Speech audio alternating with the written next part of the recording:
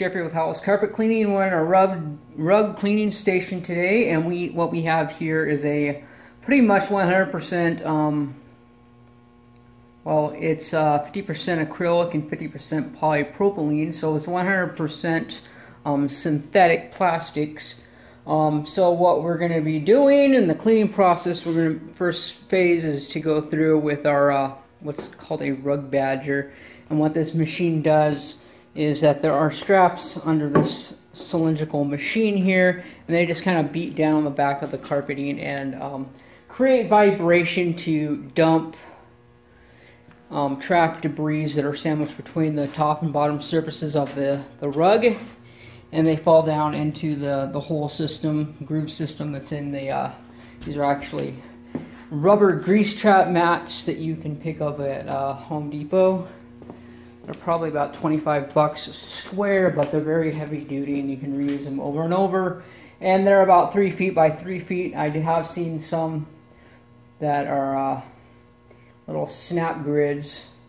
They're about 5 bucks a piece, but they're only like 1 foot by 1 foot. So by the time you have enough of them to put together, you're spending about the same amount of money, and they're plastic, so they're not going to be nearly as durable as a heavy-duty rubber grease trap and fatigue matting or whatever these were originally purposed for. I am using them for rug cleaning, and they seem to work great. So without further ado, let's go ahead and fire this bad boy up and get the first phase out of the way.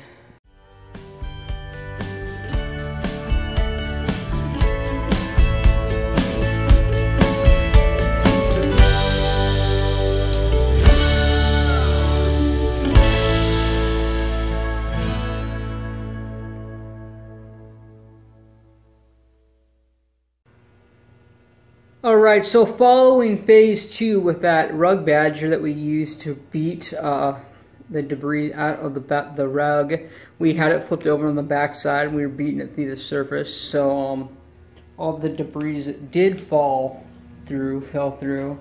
And now what we're going to do is some vigorous vacuuming with the Kirby vacuum cleaner set appropriately, and not enough to like beat the surface of the carpet, because I want to kind of be gentle on it, but at the same time I do want to create a lot of vacuum airflow and suction to get as much of the debris up off the surface of the carpeting as possible, because the more dirt we get up before we do a steam cleaning, the better, because that'll just be less potential mud that's going to be left, that could be left in the carpeting.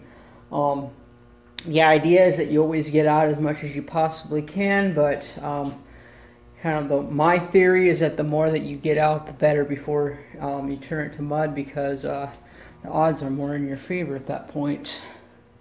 So we're going to go through, give us a real good vacuum like I said, and just keep moving on from there.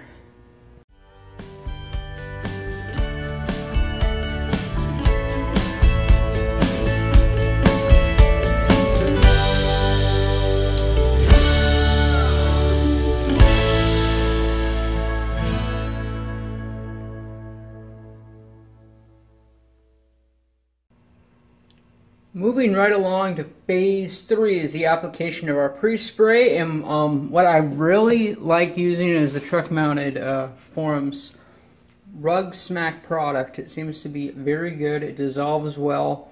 It has a nice scent, and it works on practically any. It's safe for practically any fiber type.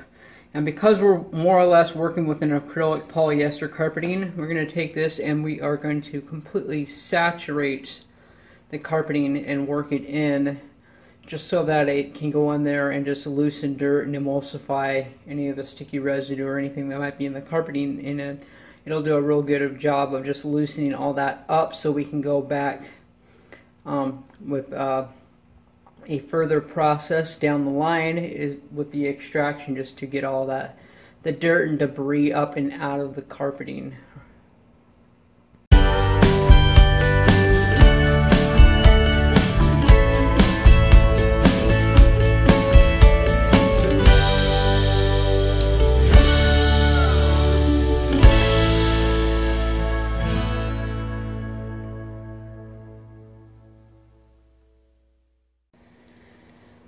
Alright, so moving on to phase 4, which is our agitation process. We have a couple of different options. We've got a nap setter. A lot of guys use a broom. It's called a grindy broom. It basically does the same thing.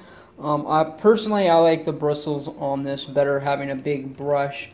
And basically, after you've generously applied your pre-spray on the rug or whatever it is that you're going to be cleaning, you know, you just broom that into the fibers there, and that helps to emulsify and loosen dirt. It just kind of expedites the chemical process, so it works better and it works faster. So there is a huge improvement for that. The other option, which is what we're going to be using today, is the use of the CRB, and this does mechanical agitation, because what this does is, if you look under there, we have 2 counter-rotating brushes. So those brushes turning, I believe they're about 425 RPMs, so it does do a lot of agitation there. It's going to far outdo what we can do with the broom. However, you might be wondering or asking yourself, in which cases am I going to use the CRB, or am I just going to use a broom? And it really has to do with the fiber type and how fragile the rug is that we're cleaning.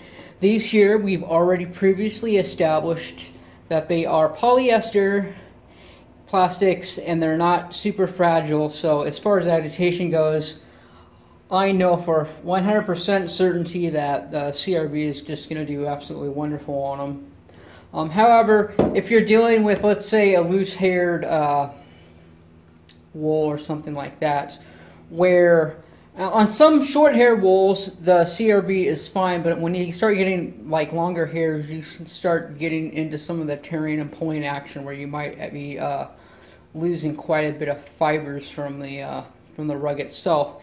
And to prevent that from happening, we can control the amount of agitation that we actually provide by using a broom like this. So basically doing the same thing, except that it is not doing as much agitation.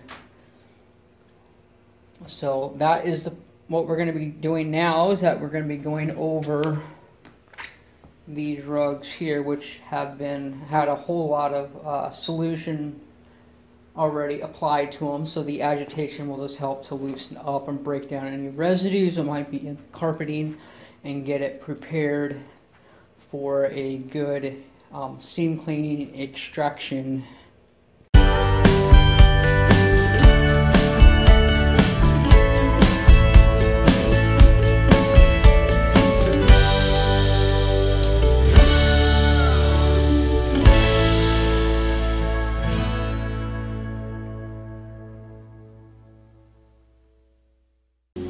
Okay, so now we're moving along to phase 5, which is a steam out process. We're using hot water heated up to about 250 degrees, and on polyester rugs, the hotter the better, just because they do tend to attract oils and things that seem to react better to heat than cold water. So we're going to go ahead and give things a good rinse. We've got our the pressure on our truck turned up to about 500 pounds of water.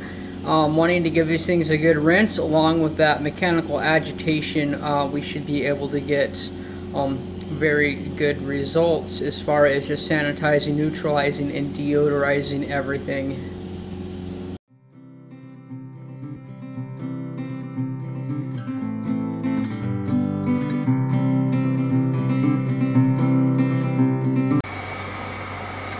Okay, so after a good thorough extraction, the last step that I typically take, with the fibers on these polyester carpets, it isn't so crucial, but if you're dealing like with a viscose or other crazy napped carpeting, when it is wet and it becomes dry, however, the pattern that's in the rug is how it's going to be set when it's dried.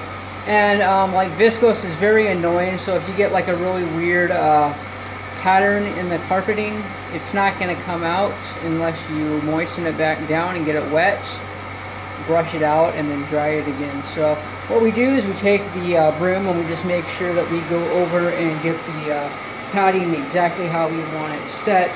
Regardless of the type of carpet that we're cleaning, we just get in the habit of just doing it because better safe than sorry.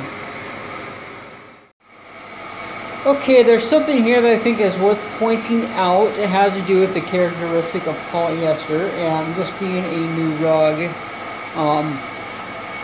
at least I can explain it, and it doesn't sound like I'm backtracking or making anything up. So, what I'm going to do, I'm going to go over right here. You notice when all of the, see that blotchiness down there? We're getting all of the fibers in the same direction, so what's causing that blotchiness? I'll tell you what's causing that blotchiness. It's because the fibers around the little patterns that are sewn into the carpet there, camera's kind of glitching out here, but anyways, the fibers around, dang, I'm gonna have to get a new phone. But anyways, I'll just go ahead and explain that the fibers or materials around the little patterns that are sewn into the carpeting are possibly aligned in a slightly different configuration than the other fibers around the rest of the material. So this is really prevalent when you begin to smash and tear and rip and wear the fibers, is that this sort of a setting becomes more and more visible as carpet matting gets pushed in one direction and pulled in another, depending on what angle you're standing at, looking at the carpet. Standing on one side of the carpeting may look completely different than standing on the other side, and in some cases it even changes color, like it'll go from a dark color to a light color, or it might even go from like a light brown looking to more of like a dark purple kind of a look to it. Light starts doing really strange and funny things as polyester begins to wear, and that's why it is really important to go ahead and get them cleaned and serviced pretty thoroughly and often, just so that that doesn't happen nearly as quickly. However, it's inevitable, it's going to happen sooner or later, but the idea is to make your investments last as long as possible. After all, that's why we take our automobiles to the mechanic to have the oil changed, is so that we don't destroy our engines. And the same is true with our rugs, carpeting, upholstery, and all that good stuff, is that people just see it as an added expense. Most people don't see it really as a maintenance process to get as much life and enjoyment out of your investment as possible. Alright, our work here is finished. We got these beautiful rugs laying out. We got some fans down there to create some airflow. And I'm just going to leave them here and just let them kind of dry out. I got a nice airflow going, and it's probably about upper 70s, 80 degrees out today, so I'll leave the doors and things open. There shouldn't be any problem with this not drying out beautifully. So I'm going to go ahead and leave the fans and things on here for a few hours. Maybe come back in the morning and check them out and see how they're doing. Roll them up and deliver them back to the customer.